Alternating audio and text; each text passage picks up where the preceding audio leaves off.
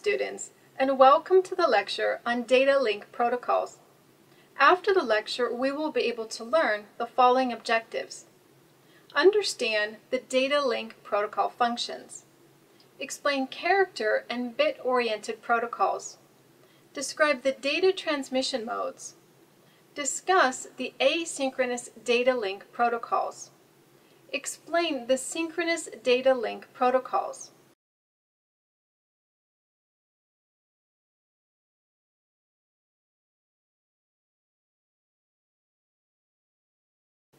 Let's start with a brief introduction to data link protocols. Computer networks communicate using protocols, which define the procedures that the systems involved in the communications process will use. A data link protocol is a set of rules implementing and governing an orderly exchange of data between Layer 2 devices, such as line control units and front-end processors. The purpose of the data link layer is to transfer blocks of data without error between two adjacent devices. Adjacent devices are physically connected by a communication channel, such as telephone lines, coaxial cables, optical fibers, or satellites. The implication of such a physical link is that the data bits are delivered in exactly the same order in which they are sent. Let's now take a look at the data link protocol functions. Data link protocol functions include line discipline, flow control, and error control. Line discipline coordinates hop-to-hop data delivery, where a hop is a computer, a network controller, or some type of network connecting device, such as a router. Line discipline. Line discipline is coordinating half-duplex transmission on a data communications network. The two fundamental ways that the line discipline is accomplished in a data communications network are inquiry acknowledgement, ENQ-ACK, and pole select, ENQ-ACK. The ENQ-ACK line discipline procedures determine which device on a network can initiate a transmission and whether the intended receiver is available and ready to receive the message. The initiating station begins a session by transmitting a frame of data called an inquiry, or ENQ, which identifies the receiving station. Pole select. The pole select method of line discipline works with topologies where one device is designated as a primary station and the other device is a secondary station. Whenever a multi-point link consists of a primary device and multiple secondary devices using a single transmission line, all exchanges must be made through primary device. Flow control. Flow control defines a set of procedures that tells the transmitting station how much data it can send before it must stop transmitting and wait for an acknowledgement from the destination station. The two common methods of flow control are stop and wait and sliding window. Stop and wait flow control. The sending station sends a frame of data and then waits for an acknowledgement from the other station before sending further data. The other party can stop the flow of data by simply withholding an acknowledgement. Sliding window flow control. With sliding window flow control, a source station can transmit several frames in succession before receiving an acknowledgement. There is only one acknowledgement for several transmitted frames, thus reducing the transmission time considerably over the stop and wait technique. Error control. Error control includes both error detection and error correction. Error detection at data link layer can be accomplished with VRC, LRC, or CRC, and error correction is generally accomplished with automatic repeat request, ARQ. With ARQ, anytime a transmission error is detected, the destination station sends a negative acknowledgement, or NAK, back to the source station requesting retransmission of the last message frame or frames. ARQ also calls for retransmission of mission or lost frames. Let's now have a look at character and bit-oriented protocols. Control information is transmitted by the protocols either in separate control frames or as overhead added to the data and included in the frame. Data link protocols are generally classified as either character or bit-oriented. Character-oriented protocols. Character-oriented protocols interpret a frame of data as a group of successive bits combined into predefined patterns of fixed length, usually 8 bits each. Each group of bits represents a unique character. Control information is included in the frame in the form of standard characters from an existing character set, such as ASCII. Bit-oriented protocols. A bit-oriented protocol, or BOP, is a discipline for serial by bit information transfer over a data communications channel. Control information is transferred as a series of successive bits that may be interpreted individually on a bit-by-bit basis, or in groups of several bits rather than in a fixed length group of n bits. Here, there are no dedicated control characters. Let's now learn about the data transmission modes. The manner in which alphanumeric data characters are transmitted and received between terminals is given by the data transmission modes. Two modes available are character and block. Character mode. Character modes are transmitted asynchronously whenever the operator depresses a key. The data characters are sent from the source to destination station and are displayed on the screen at the current location of the cursor. Block mode. Here, when the operator enters the characters, they are stored in the buffers and displayed on screen. When the operator gets ready to send the information, the enter, send, or return key is pressed, which then transmits all the data characters previously entered into the memory. The assortment of characters transmitted as a group is called a block or frame of data. The block mode is more appropriate for multi-drop data communication circuits operating in a polling environment. So what we're going to look at, obviously, as I've just said, is data transmission. We have different types of transmission. The first one we're going to look at is serial transmission. So let's have a little look at what serial transmission is.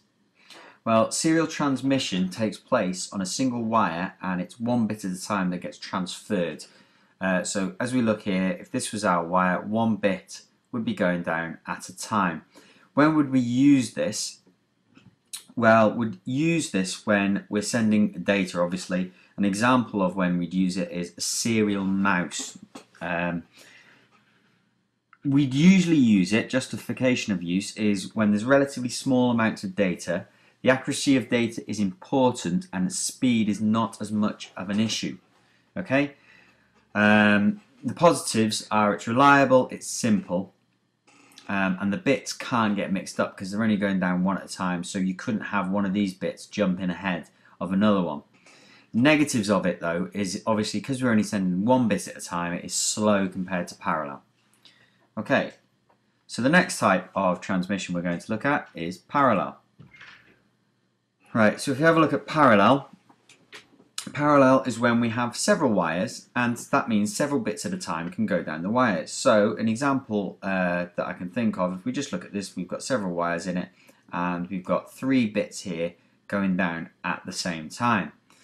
An example of use in this case could be, again, we're sending data, it could be a printer. Sometimes you have parallel printers. Those of you who've got a USB printer, then obviously that is not an example. But if you have a parallel printer, an old printer where you've got a wire that has several wires within it, then that's an example. The other ones that are more obvious will be the processor sending to the graphics card, the hard drive sending data to the processor, video streaming or games console sending data to the processor.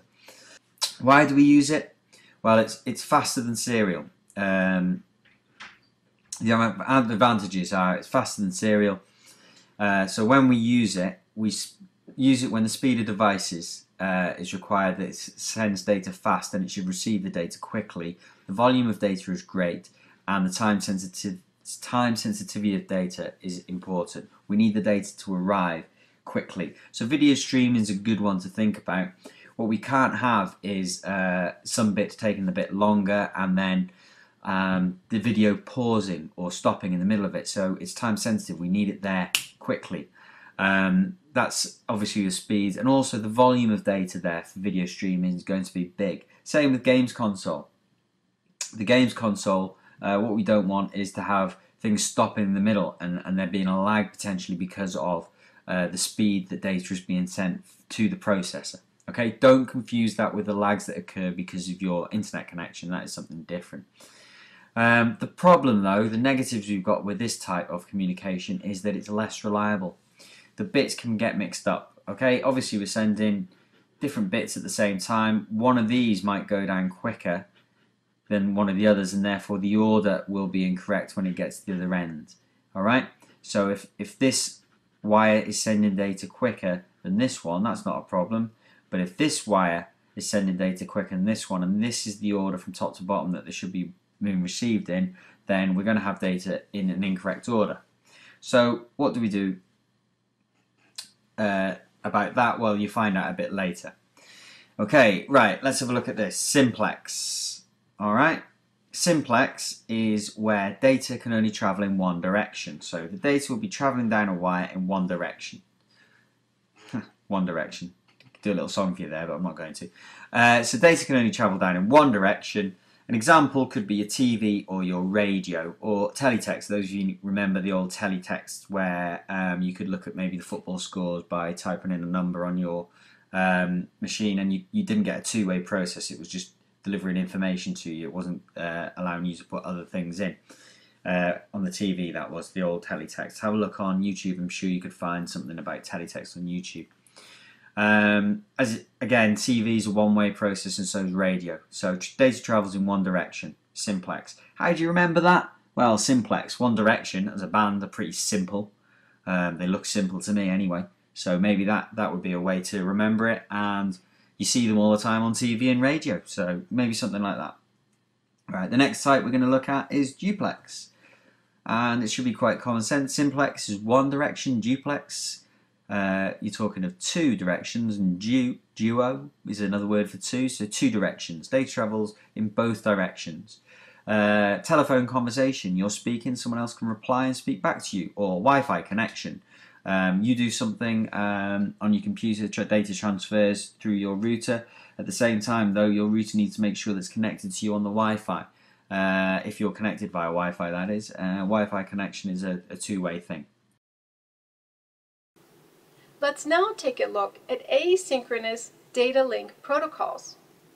Asynchronous protocols shown below are used to facilitate communications between two personal computers over the public switched network. X-modem. The X-modem protocol was created years ago as a simple means of having two computers talk to each other. With its half-duplex mode of operation, ACK, NAK responses, and CRC data checking, the X-modem protocol has found its way into many applications. X-modem specifies a half-duplex stop-and-wait protocol using a data frame comprised of 4 fields. X-modem frame format.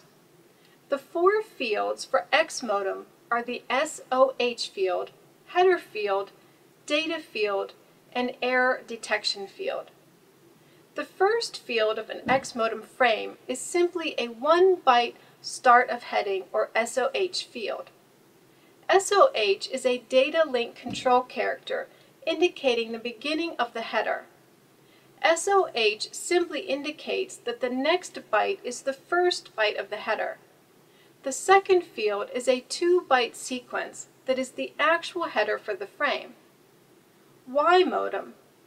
Y modem is a protocol similar to X modem, except with the exceptions.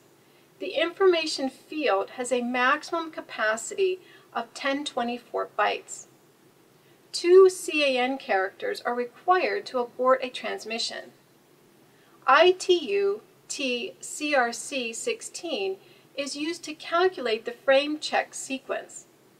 Multiple frames can be sent in succession and then acknowledged with a single ACK or NAK character. Z modem. Z modem is a newer protocol that simply combines the features of X modem and Y modem. X Triapt. Kermit is a terminal emulation program as well as a file transfer protocol similar to X modem. Kermit, K-E-R-M-I-T, allows transmitting control characters as text. The control character is transformed into a printable character by adding a fixed number to its ASCII code and adding hashtag sign at the front. Blocked asynchronous transmission, or BLAST, B-L-A-S-T. The BLAST session protocol defines a set of rules for file transfer and file management with a remote computer. It features full duplex transmission and uses sliding window flow control. IBM's 83B asynchronous data link protocol. It was one of the first protocols designed for a central controlled multi-point data circuit with a polling environment. Here, the primary station is the host, and the remote stations are secondaries. The 83B asynchronous data link protocol uses vertical redundancy checking, character parity as the error detection technique, and either symbol substitution or ARQ retransmission for error correction. Let's now understand synchronous data link protocols. Synchronous data link protocols are generally used with synchronous data and synchronous modems and can be either character or bit oriented. IBM's Binary Synchronous Communications, BSC, is commonly used synchronous data link protocol. Binary Synchronous Communications. The BSC, sometimes called BiSync or Bisynchronous Communications, is a synchronous character-oriented data link protocol developed by IBM. With BSC, each data transmission is preceded by a unique synchronization, or SYN. SYN characters are always transmitted in pairs to avoid accidental occurrence of single SYN character in the middle.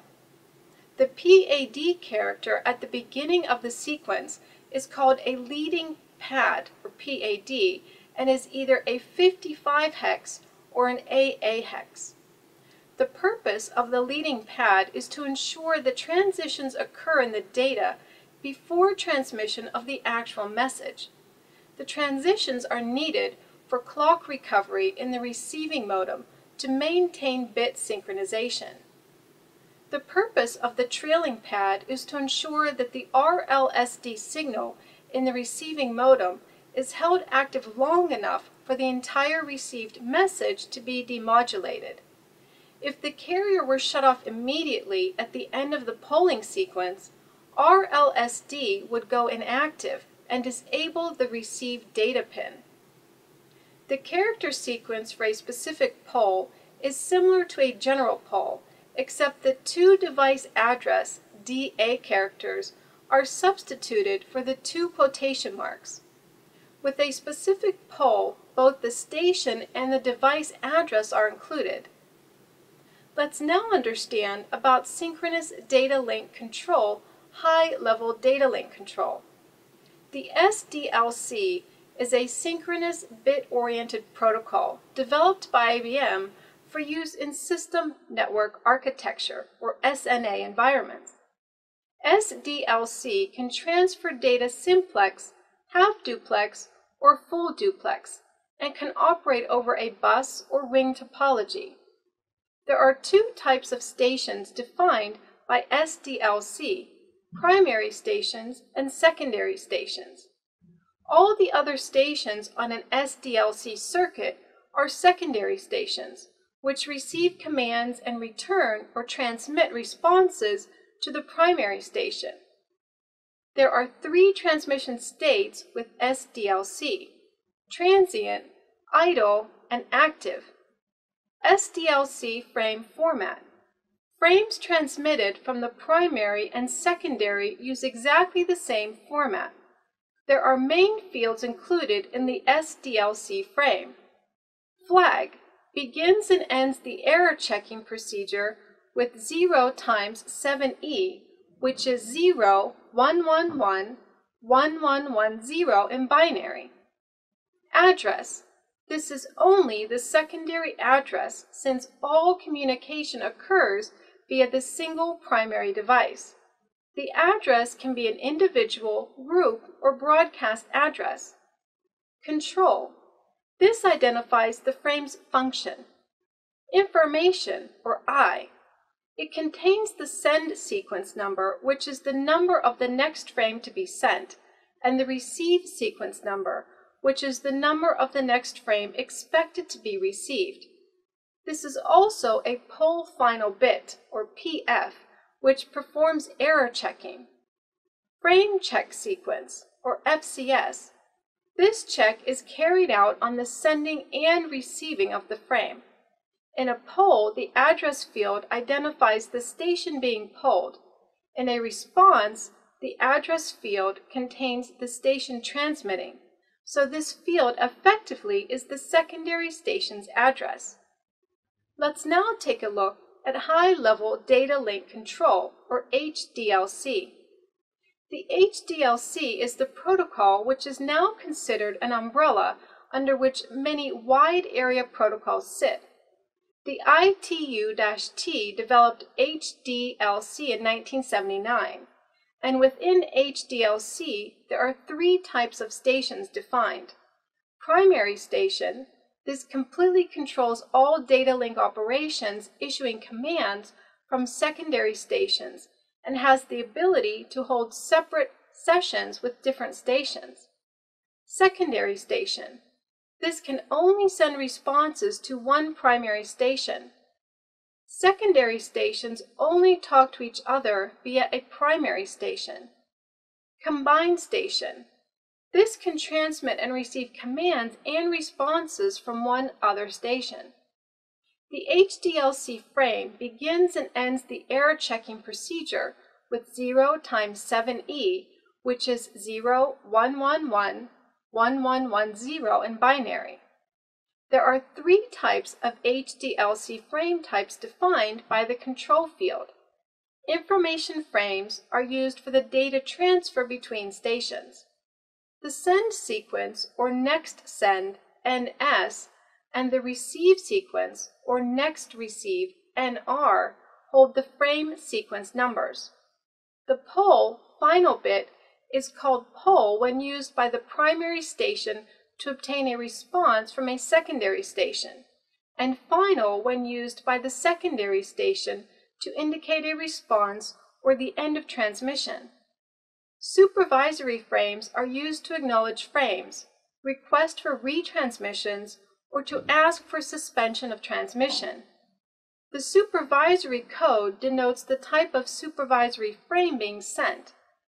Unnumbered frames are used for link initialization or link disconnection.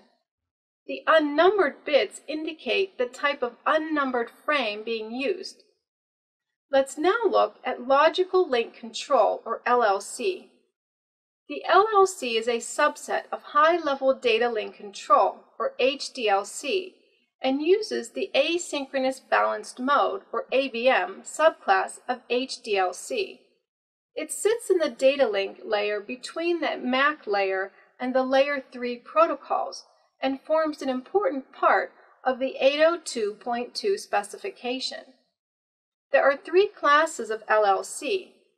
LLC Class 1, Connectionless CL. This service sends and receives Link Service Data Units, LSDU, without the need for acknowledgement. It supports point-to-point multi-point, and broadcast communication, and is suitable for higher-level protocols that do all the sequencing, addressing, routing, and recovery. These include IPX, TCP/IP, VINES, XNS, and AppleTalk, etc. LLC Class 2, Connection-Oriented, CO. This is a connection-oriented service that provides a point-to-point link between Link Service Access Points, or LSAP. Although LLC2 responds to the higher layer protocol with respect to opening and closing connections, LLC2 is responsible for flow control, sequencing the frames and error recovery.